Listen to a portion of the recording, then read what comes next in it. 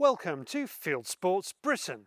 This week I'm going to Scotland, where we're devoting the entire programme to a man who wants to put buzzards back on the vermin list. The beautiful Scottish landscape is facing threats from people who claim to be its friends. The RSPB and others are monstering gamekeepers, even though it is gamekeepers who do most to keep Scotland looking as glorious as it does. There are politicians who want to end estate ownership in Scotland, even though it's thanks to the estate system that gamekeepers have their jobs. The shooting community is fighting back, and among us is one organisation that punches well above its weight. I'm on an estate in Peebles in the Scottish borders to meet its gamekeeper and the head of the Scottish Gamekeepers Association, Alex Hogg. This place, Charlie, is 7,500 acres. We've got ground going up to over 2,000 feet.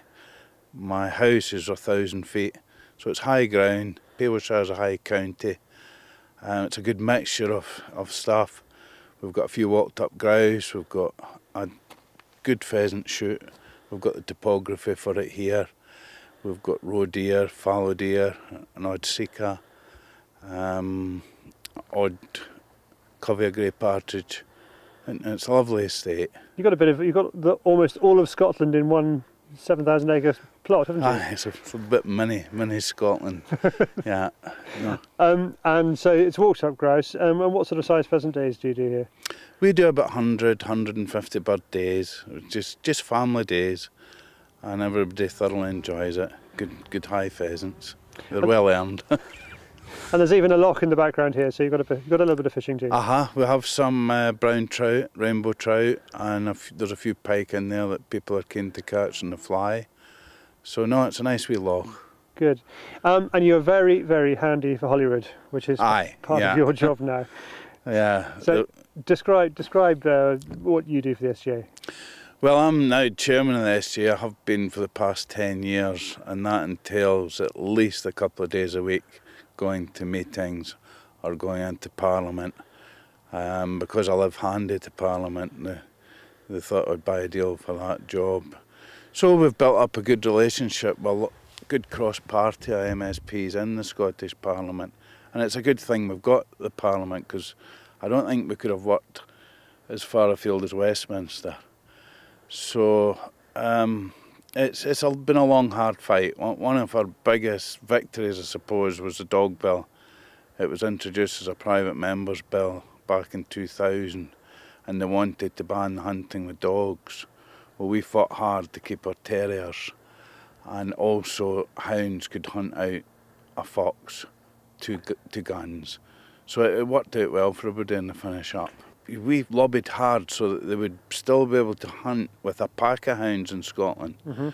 As England, I think, is allowed to hunt with 2 hounds. Yes. So we could still use the pack to hunt out big forestry blocks and things, as long as it was the guns. Mm-hmm. So that was important. You're not short of political organisations, and you're not short of countryside lobbying groups either in Scotland. There's Basque and Countryside Alliance. What's the difference? I think when we go into Parliament, the word soon gets round the gamekeepers are in. We were the guys with dirt under our fingernails. We're the practical men, and we always speak the truth. We always speak for the heart, for what we've seen, and I think it stands us in good credence for with all these MSPs. So they like talking to real people, real Scottish people, and there seems to be a feeling in Holyrood that they don't like what they perceive to be the kind of English lairdocracy. So are you saying that other organisations seem to represent that too much, and you're the real people? Aye, I mean we were the working class, if you like, and especially with a lot of Labour guys in Parliament, they could see it as being, there's this mindset within Scotland where they would like to get rid of private estates.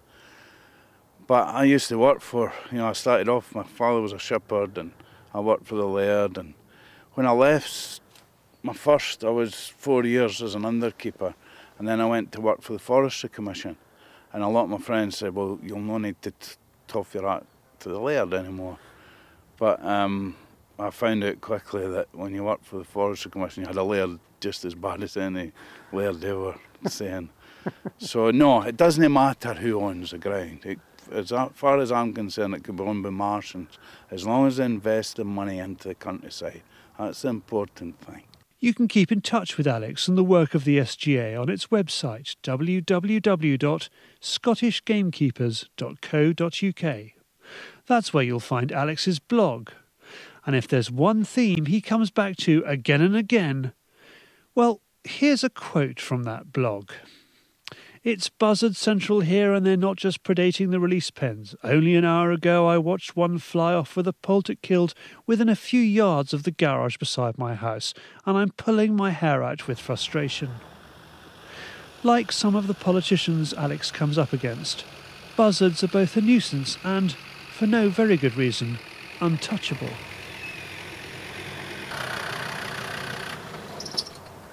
Blooming buzzards.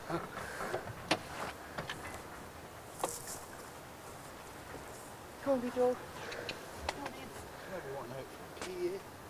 One of the SGA's near misses at Holyrood was buzzards. Can you tell me what happened there? Well, what happened was we're on the final stages of drawing up the final draft to have a protocol in place that would trigger a buzzard licence. In past years I've applied for a licence, I could never make up their mind what would trigger it. So they just had to dot the I's and cross the T's, and they decided basically that if you had serious damage occurring and it was projected, it was projected serious damage of 10% of at each pen, that would trigger a licence. So after what you had to do, you had to go jump through all the hoops first off. You had to have your bags up, your CDs, your fishing gut, your hard cover, trying to dissuade them for landing on purchase and stuff. All that was done, and then the chap would come out from the office, look at your problem, and they were meant to grant you a licence within 3 days. But there was a couple of poison incidents happened further north, and the minister pulled the stops on it. So. What do buzzards do to pheasant pens, to pheasants? They find, the young buzzards find the pen. Once they find the pen, like last year when I was releasing the poults, we'd actually found it was within the first hour, but a couple of days they'll find the pen, and if there's 4 young buzzards or 3 young buzzards, they've got the patience of a saint. They'll come and sit above your poults and wait until the poults appear, come out to feed, and then they'll drop down and kill the poult. Now that's fine, it can happen every day and they'll eat that poult, but if you've got bad weather, severe weather, which we did this year, rain and wind and cold, those young pheasants can't feed because of the constant predation. So you can lose hundreds of pheasant poults because they won't stay and take that amount of punishment. If you're being killed every day, up to 2-week period, they'll leave. Are they your single biggest predation problem? That and foxes, but we're allowed to control foxes. We're not allowed to touch the buzzard. They are serious. And we stand by and watch lapwing chicks being decimated, curlew chicks being decimated, all by buzzards. And it's serious. The biodiversity in Scotland is seriously been threatened by buzzards. And that's just because they have such protection, there is no way of getting to them, there's no way of managing them. If there was some common sense shown, we don't need a licence to kill that many, it's a few rogue buzzards. It would really help the whole situation.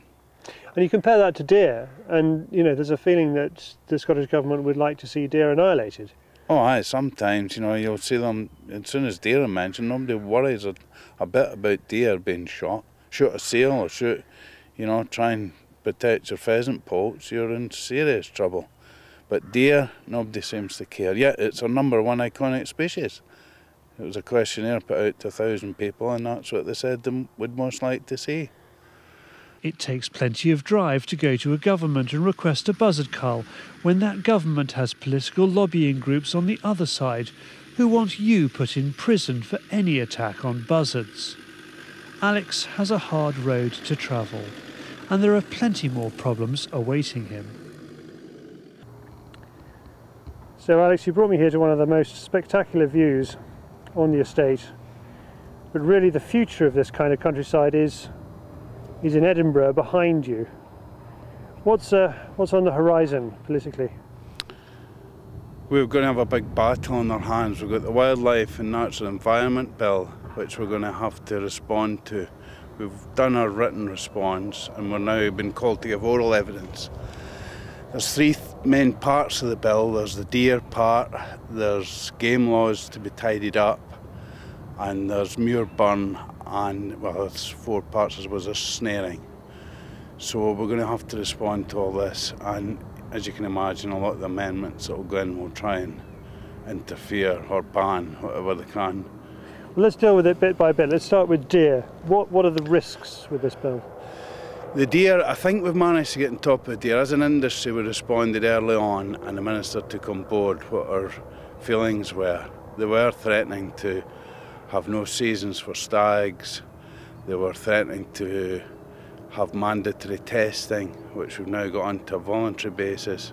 So the deer part of the bill, we're hopeful it should be okay. We've then got the game seasons, which... We're just staying on deer though. I mean, this sounds like not just anti-deer, this sounds like anti-landlaw, anti-laird, doesn't it? Again, it's a mindset within certain parts of the Scottish Parliament and certain people within certain conservation agencies who just hate the sight of deer. But, you know, we've lobbied hard this past 10 years to try and save our poor deer, and I think we're beginning to get the message through. And do they just hate deer, or do they hate the people who shoot deer? I think it's total ignorance. If we had maybe educated a lot of the middle management, you know, the students coming out of university, they only got told one side of the story. So it's ignorance on their part. And once you explain to them just what management's involved, they're all willing to listen. And have we got any friends, as far as deer are concerned, in Parliament? We have. We've got some people who are shouting from the rooftops. Some MSPs absolutely love their deer. So yes, we certainly have got friends. Is it just the Conservative? Are there any Conservative MSPs?